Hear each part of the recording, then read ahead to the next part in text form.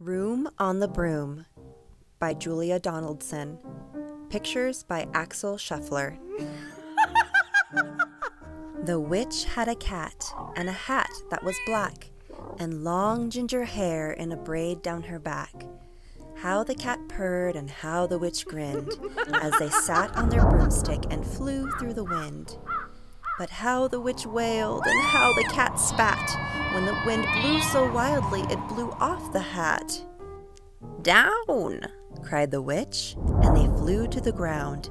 They searched for the hat, but no hat could be found. Then out of the bushes on thundering paws there bounded a dog with a hat in his jaws. He dropped it politely, then eagerly said, as the witch pulled the hat firmly down on her head, "I'm a dog, as keen as can be. Is there room on the broom for a dog like me?" "Yes," cried the witch, and the dog clambered on. The witch tapped the broomstick, and whoosh, they were gone. Over the fields and the forests they flew. The dog wagged his tail, and the stormy wind blew. The witch laughed out loud and held on to her hat, but away blew the bow from her braid just like that. "Down!" cried the witch, and they flew to the ground.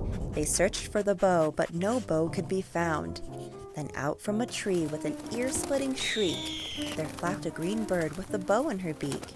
She dropped it politely and bent her head low, then said as the witch tied her braid in the bow, "I am a bird as green as can be. Is there room on the broom for a bird like me?" "Yes," cried the witch. So the bird fluttered on. The witch tapped the broomstick, and whoosh, they were gone. Over the reeds and the rivers they flew. The bird shrieked with glee, and the stormy wind blew.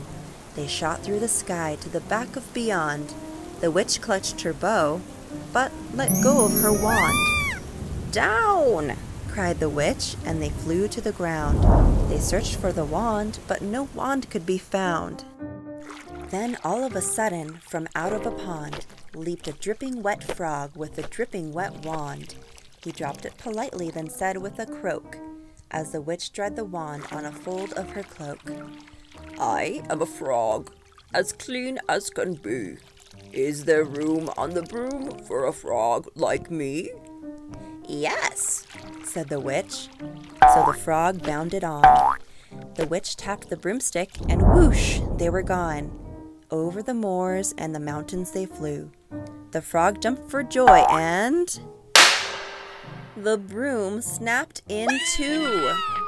Down fell the cat and the dog and the frog. Down they went tumbling into a bog. The witch's half broomstick flew into a cloud, and the witch heard a roar that was scary and loud. "I am a dragon as mean as can be, and which with French fries tastes delicious to me." "No!" cried the witch, flying higher and higher. The dragon flew after her, breathing out fire.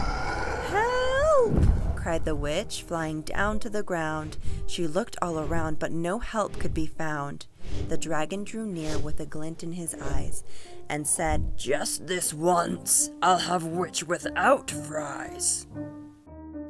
But just as he planned to begin on his feast, from out of a ditch rose a horrible beast. It was tall, dark, and sticky, and feathered and furred.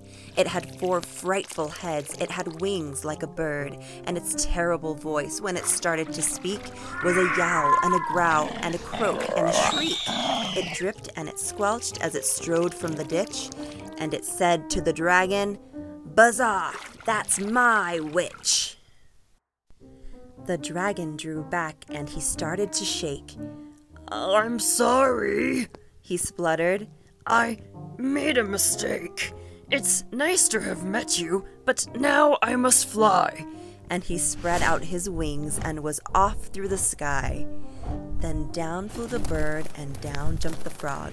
Down climbed the cat and, "Phew," said the dog. And, "Thank you, oh thank you," the grateful witch cried. "Without you I'd be in that dragon's inside."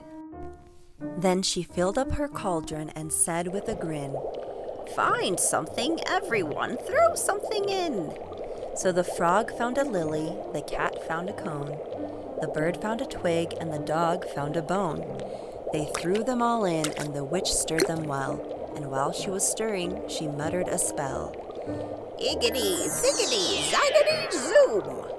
Then out rose a truly magnificent broom, with seats for the witch and the cat and the dog, a nest for the bird, and a pool for the frog.